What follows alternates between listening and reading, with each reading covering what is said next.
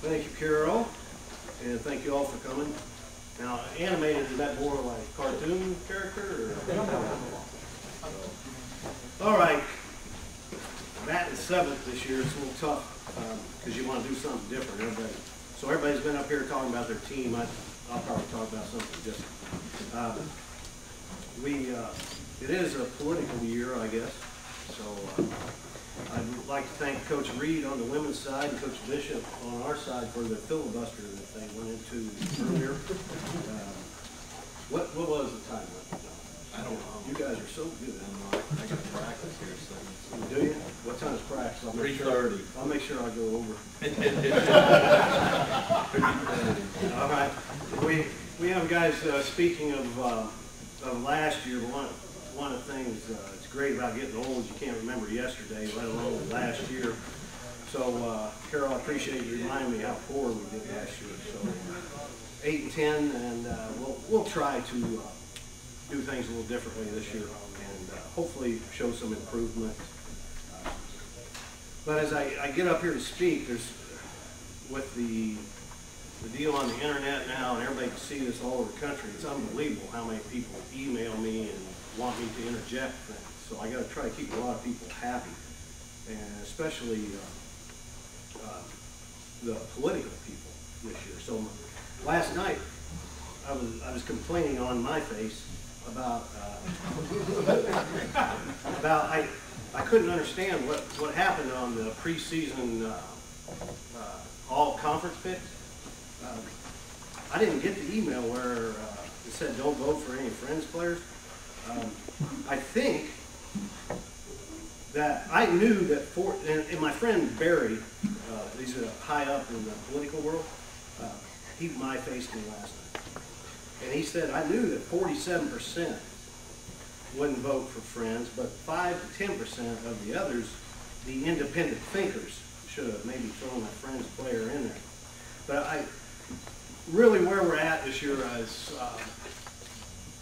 you know, we don't deserve a preseason all-conference. We lost our 3 leading scorers, but I tell you what, where we're at right now with Thomas Bland, Colton Roush, Blake Wilson, and Jacob Simmons.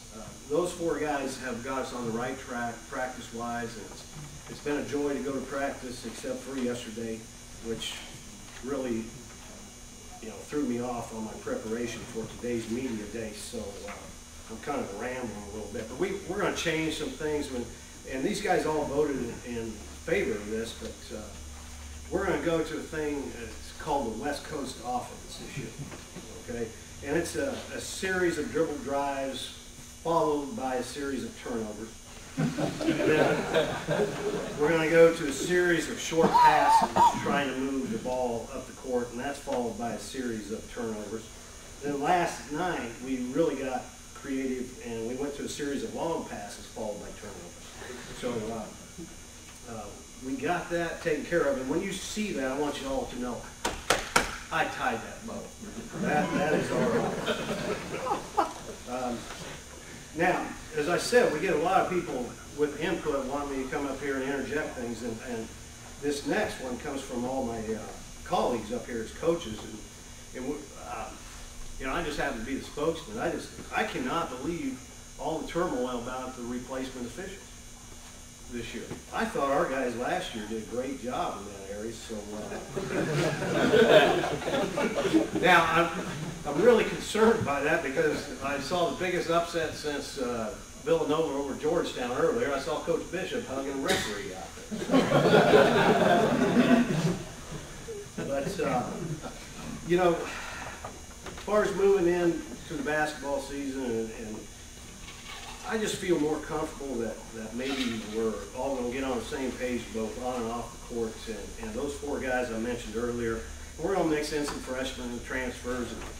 And every day I don't know who's, you know, 1 through 15 changes every day. So I'm pretty excited about what's going to go on with them, and hopefully we'll be a fun team to watch. Now, and hopefully you guys will recognize that I'm going to stay in my coaching box this year. I've talked to many of the people in the league as far as rules and so forth, and it's okay to put out police tape and orange cones and everything, so I should be able to stay where I need to. And if you guys will help me with that, like I'm sure on the road and so forth, that'd be great. I'm in danger of going overboard in that area.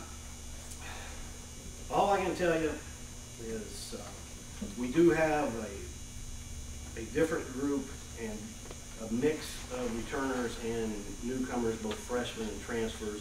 I have no idea where they're going to end up.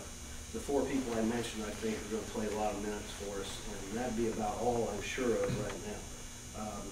So in closing, happy Hunger Games, and may the odds ever be in your favor. How's that? All right, any questions? All right, thanks for all coming, and we will see you on the road.